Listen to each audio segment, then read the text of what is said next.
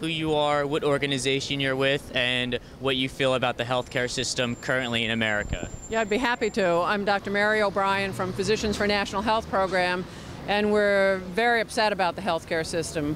We feel that if you have a publicly funded single-payer healthcare system, which means get rid of the private insurance companies and have a system like Medicare for all, we can cover everyone in the United States for what we're paying now. All right. And does that include everyone who's employed and unemployed and people who are illegal citizens and visiting citizens? Yes, it includes everyone who's residing in the United States. Whether you would get at birth a card that guarantees you comprehensive health coverage from the day you're born until the day you die. All right. And then how would that include, like, you know, the immigrants now in America?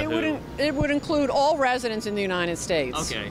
So that's a movie. And then what do you think that this movie is going to do for healthcare? Do you think it's going to have any effect on the public?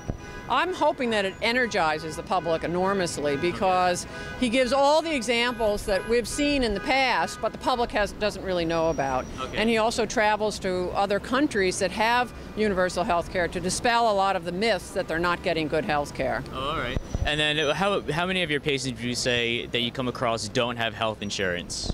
Well, it depends on where you're working. When I've worked in the emergency department, a very significant number of them don't have health insurance. I also work in Mississippi in the summer, and large numbers of patients are very poor without access. In certain settings where patients have already paid to have their insurance, then it's really not an issue, and it's so much easier to provide health care in that setting without having to worry about money or insurance. Okay. And can you actually explain what single-payer health care is?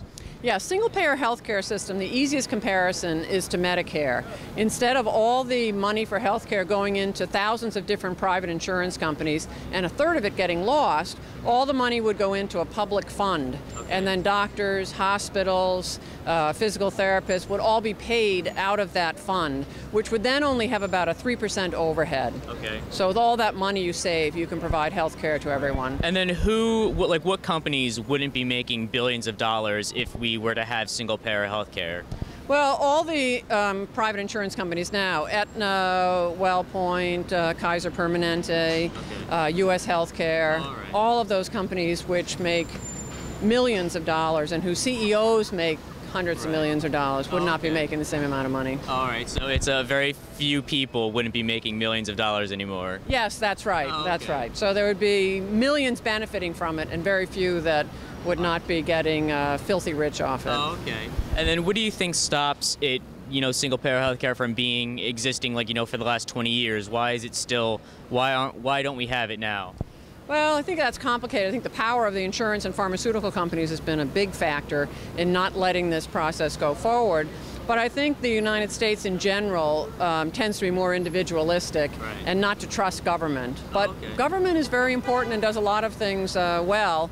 And I believe some things are too big to be handled privately. We let the fire department, the police department, libraries, educational system, defense, homeland security, all of that's handled by the government. And healthcare is important enough that the funding should be public and handled not through for-profit groups. Great.